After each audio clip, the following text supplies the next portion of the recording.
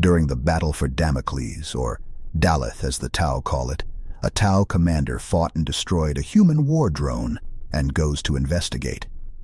Milky fluid drizzled from the crippled war machine's chest unit, bubbling and popping in the electrical fires swathing its legs.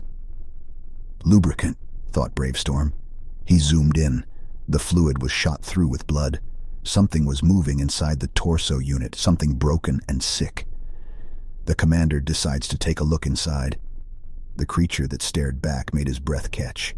A twisted and grotesque figure was trapped inside, all barrel chest and arthropod stumps. It stared at him from sunken sockets, its undisguised hatred almost palpable. Wires and tubes penetrated its horrifically abused body in 100 places. It wheezed, red-black fluid spilling from a broken jaw that worked and gummed as if it could click back into place through willpower alone.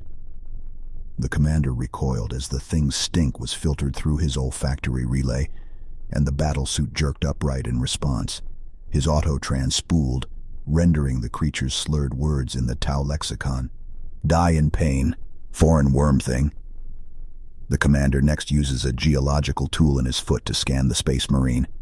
The necrotic thing was human, or a close derivative. Extensive tissue damage, rejuvenation scars, and the commander looked again in horror. Somehow, the vile thing was over 6,000 years old. A macabre realization crept through Bravestorm's mind.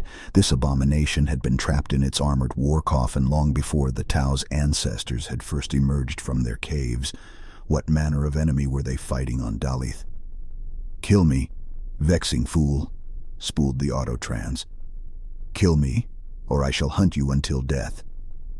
Bravestorm triggered his plasma rifle, and the creature met its final oblivion. He's all like, fuck you.